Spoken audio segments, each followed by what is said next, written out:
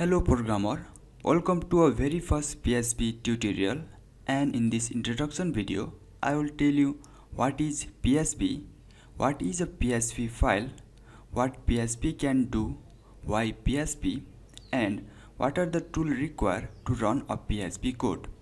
So first, PHP called as hypertext preprocessor, but in early time PHP called as personal homepage. Now what is PHP? PHP is widely used server-side open source scripting language that run on web server, and it is free to use. Now next is, what is a PHP file? A PHP file is a file that have an extension .php, and in other words, if the file name end with .php, then that's we call a PHP file. And that PHP file can contain text, HTML, CSS, JavaScript, and PHP code itself. PHP code are executed on the server, and the result is returned to the browser as a plain HTML. Now what PHP can do? It can generate dynamic page. It can create, open, read, write, delete, and close the file on the server. It can collect data from the HTML form. It can send, receive cookies.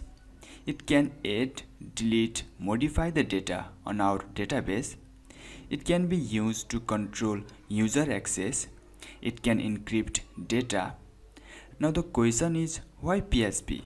Because it runs on various platforms: Windows, Linux, Unix, Mac, and many more.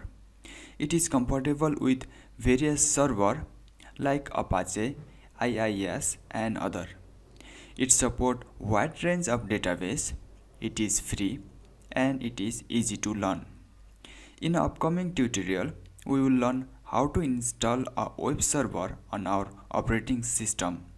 We will learn about PHP variable, data type, function, array, control flow, and many other stuff. At last, tool required for PHP. Now first start with the editor. Editor are the software on which we can write our PHP code. Some of the editor are Sublime Text, Visual Studio Code, Bracket, Atom, Komodo Edit, Notepad++, and there are many other. But my favorite one is Sublime Text, so in an entire tutorial I'm gonna use Sublime Text. For a browsing purpose, you can choose one on which you feel comfortable. But I'm gonna go with Google Chrome. At last, web server. Server-side scripting language like PHP is run on web server.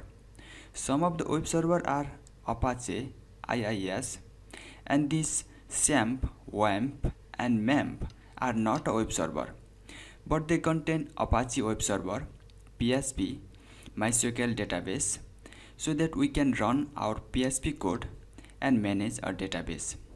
And this much for this tutorial. Subscribe to my channel and hit the bell icon.